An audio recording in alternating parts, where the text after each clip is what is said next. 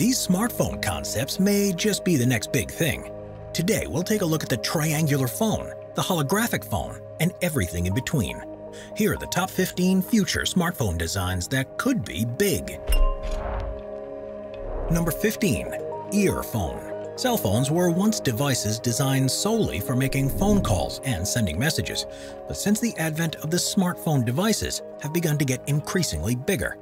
While this is ideal for providing a larger screen for watching videos, taking photographs, and using them as portable computers, they are becoming more and more cumbersome when you actually want to make a call. If designer Ilshad Garipov is right, we may soon see handsets that give us the best of both worlds. His concept phone, called the Kambala, is both a smartphone and an earphone, and it comes with a number of amazing features. The incredibly thin handset itself is made from a multi-layered polymer and is covered with a continuous flexible screen. If you want to talk, you can remove a section from the center of the screen which doubles as an ear clip and has a speaker and microphone built into it. But even when it's detached from the rest of the phone, the screen on it can still be used. This means that when clipped on the ear, it can be made transparent, in what is an even more discreet design than the wireless earphones that are commonplace today. As new screen technologies are developed that are far more durable than is seen in most smartphones right now, a variety of uses like the earphone will become possible, and it's solely down to the imagination of the designers as to what it can be used for. Number 14. Triangular phone. We're so used to the idea of phones being rectangular in shape, but why does it have to be this way? The immediate answer is that their design is influenced by the fact that as much space as possible is given to the screen, and that video media is usually accessed in a widescreen format. But what would be possible if handset designers could experiment with different shapes?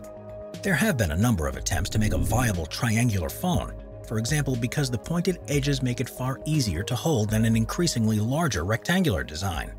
There's still a limitation by doing this though, which is again to do with the need for a rectangular screen. But engineers have begun to look at other ways they can incorporate sharper edges into designs. The Nokia Diamond concept phone is a great example. While it appears to be a traditional rectangle shape if you look at it top-down, but the rear of the device is far from it. It's made up of various geometric shapes, which make it far easier and more comfortable to hold for extended periods of time. It's likely that elements like these will become far more common in handsets of the future, where far more focus will be put on the comfort and practicality of using a device as opposed to the sheer power and functionality. Number 13. Morph phones. Have you ever been using an app or function on your phone and felt that it would be far easier to use and more effective if the handset itself was a different shape? With the advent of more malleable materials and smaller electronics, it will soon be possible to create handsets that can be morphed into the best shape for what you're doing. If you're watching a video, they'll be rectangular as normal, but you'll be able to bend them to most suitable shape for other uses, such as wrapping it around your wrist if you want to time a run, being stretched to be worn as glasses if you want to walk around the world with augmented reality, or even folded in a concertina shape so they can stand up on a table themselves. Nokia released a concept device called the Morph that had a number of these features, and while the technology isn't quite there yet, it's thought that this will be a common trait of smartphones within the next 5 to 10 years. Number 12. Foldable phone. One of the biggest restrictions we face with smartphone handsets is how delicate and rigid the screens are. They break easily if they're dropped and definitely can't be bent without causing any damage, so it's no surprise that manufacturers are looking at techniques to make viable screens that are much more malleable. Not only will this reduce breakages, but will allow for much larger screens to be built into devices. With foldable phones, for example, instead of having the screen on the outside surface, it'll instead be in the center of a phone that's folded in half. When you open it, you'll have twice as large a screen as you do currently for a similarly sized handset. And when it's folded away, it won't be subjected to the same impacts and risk that current models have. This isn't a particularly new concept, as several manufacturers have already released their first attempts at a truly foldable phone, but they are yet to design one that functions as promised. The screens still show signs of wear and tear and aren't as durable as most people would need, but it'll only be a matter of years until technology has caught up, and screens like these will be commonplace. In 10 years' time, screens will be so durable that the idea of them being cracked and needing to be replaced will be a distant memory, which will be a major quality of life improvement for every consumer. Number 11. Holographic displays. A number of technological improvements are developed after engineers see them in sci-fi movies, but it's been almost 50 years since we saw the first Princess Leia hologram in Star Wars, and we're yet to have a portable holographic projector of the same quality. This might be about to change though, because recently Samsung has patented a technology that promises to be able to do just that. Several phones and game consoles have been released in recent years with promises of 3D images that'll appear to leap out of the screen. But these have all relied on optical illusions that require the user to look at the handset from a very specific angle. This new patent, however, uses what they call a new type of spatial light modulator that both improves the quality of holographic images and also increases the effective range of angles for it. The light is then emitted from a series of micro-lens arrays and then forms into an image above the surface of the screen. While it's probably several years until the technology is ready for mass-market products, the ability to project holograms from a phone will inevitably change communication and gaming for good. Number 10. Improved grip. The most popular brands of smartphones are slick devices with glass screens and aluminum, polished metal, or smooth plastic bodies. And while this is something we're used to, it's not necessarily the most practical of designs. Quite often you'll see someone taking a selfie with an adaptation on the back of their handset that they've added themselves to aid with holding on to their valuable device without the risk of dropping it. But why can't phone manufacturers build them to be easier to hold in the first place? It may not be a feature that everyone wants, but there will be certainly a market for them, particularly from those who regularly drop their handsets. And LG is definitely ahead of the curve in terms of concept designs. A few years ago, they released images of the so-called LG Traveler, which was a handset intended to appeal to those who are constantly on the move. It has a rectangular screen, as you would expect, but the body behind it is unlike anything you'll have seen before. It's a thin slider phone with jagged edges that are designed to grip in your hand much easier, even if it does look like an alien communication device. It has a touchscreen, a camera, and the ability to run everyone's favorite apps, all while being able to hold and operate in just one hand. Number 9. The roll-up phone. We rely on our smartphones to provide far more than communications, and the most popular features of the latest devices are the cameras and screens. If you asked experts the direction that phone design would have gone 20 years ago, everyone assumed they would become smaller and smaller, but now the reverse is true. Handsets are now increasing in size every year, and that's all because people want much larger screens to watch content on. But this poses a problem, because there's only so much room that's available in your pocket or bag. The initial solution to this is the notion of a foldable phone, which uses a flexible screen and can provide much larger screen sizes in comparison to the handset size. But there are some companies that already have their sights on the next development, which is a roll-up phone. Made from a bendable screen that's almost paper thin, these phones will be able to roll up into a small tube that's smaller than current handsets. When you want to use the screen, you can unfurl it to reveal one that's as big as a tablet. And it'll also come with a powerful camera, processor, and high-capacity battery that'll be fitted in a cylindrical unit at one end of the device. According to rumors, Sony has already developed a working prototype of a device like this, but quite how long it'll be until they can produce them for an affordable price isn't yet clear. We are constantly adding more people to the Top 5's production team to bring you all the best content. Be sure to subscribe with notifications on and hit the like button. Number 8. Flutter phone. If the slide phone was the cool gadget of the 90s, so much so that it was in the Matrix movies, then the contender for this decade may well be the Flutter phone. It's a concept that was created by LG and turns all expected design features on their head. When closed, it looks like a futuristic device and is recognizable as a phone with numerical buttons and a small display to the center. When it's like this, it can be used to make calls and messages, but the real magic happens when you open it up. Instead of sliding upwards, this phone opens out sideways and reveals a curved touchscreen where you'll gain access to all of your apps and more complex functions of the phone. This design is certainly radical and may not be brought to market itself, but it goes to show what's possible when you start designing phones without such a priority on screen space for videos and images. Could the Flutter phone be a sign of things to come? Or is it too crazy a design for people to be comfortable with? Either way, with improvements in screen technology, we're almost certain to see some designs like this being offered by manufacturers looking to carve a unique niche for themselves. Number 7. Modular phones. Improvements in screen, processor, and camera technology are so fast that most handset manufacturers can release substantial upgrades to their products every year.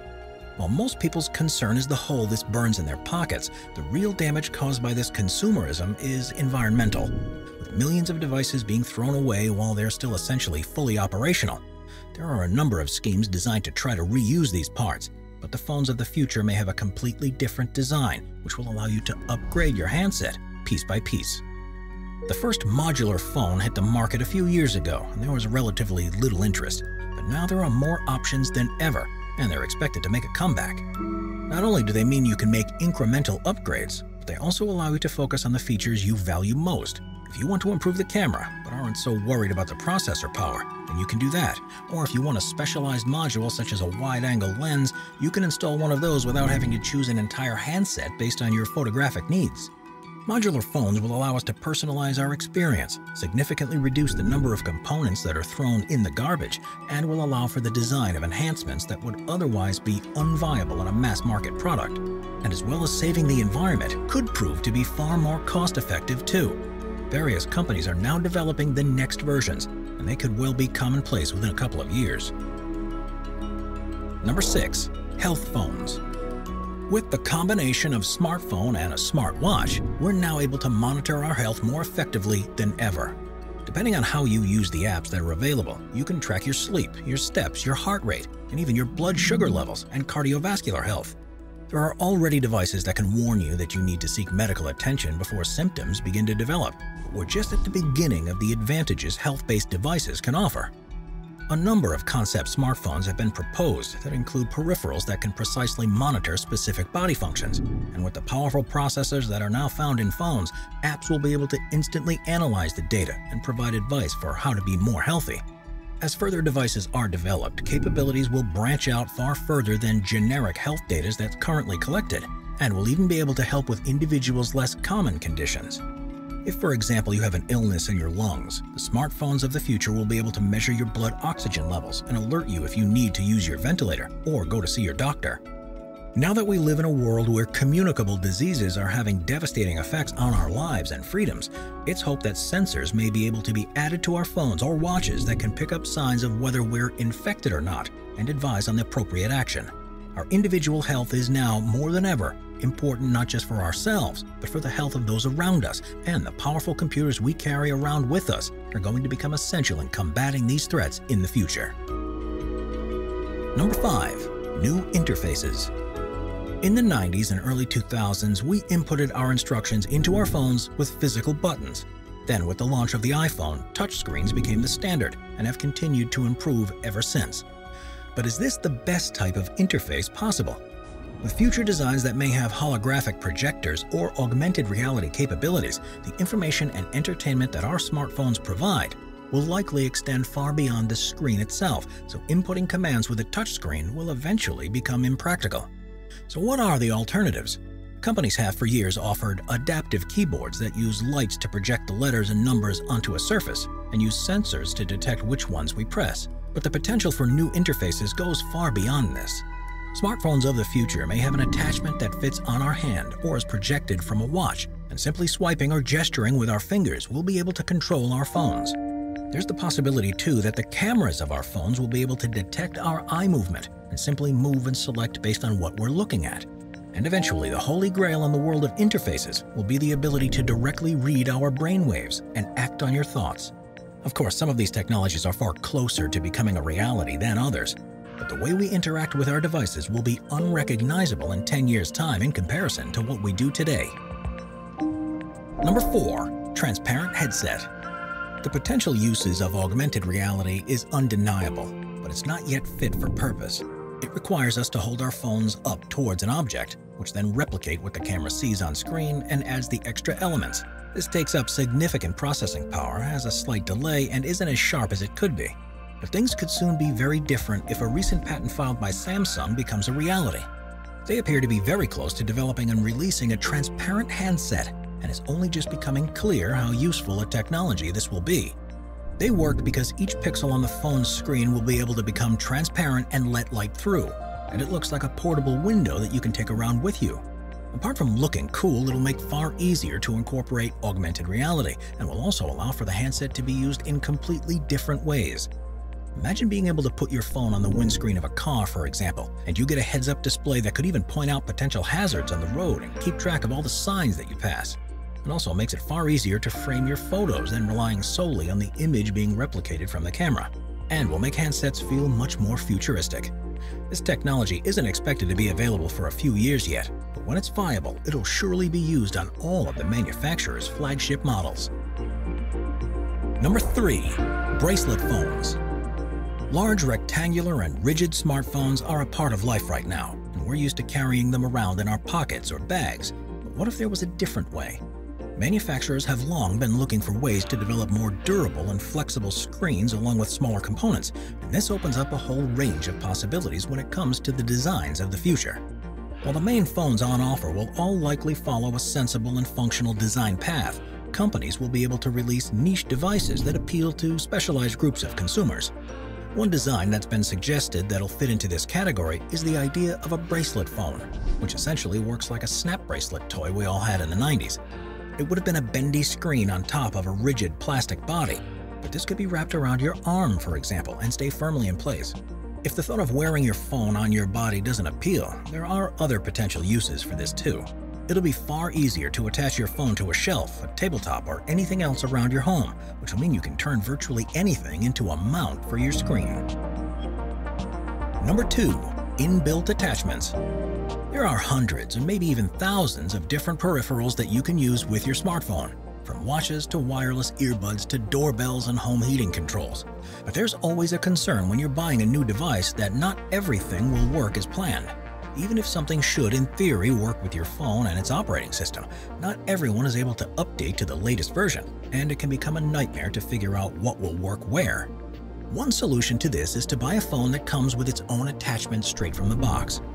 First devices like these were first put forward about a decade ago and included a detachable earpiece that would keep connected via Bluetooth, and once you're finished using it, it can be reattached to the phone, which will charge it too. Of course, we're not exactly short of options when it comes to wireless headsets now, but manufacturers are looking at whether there are other peripherals that would be useful to specific customers.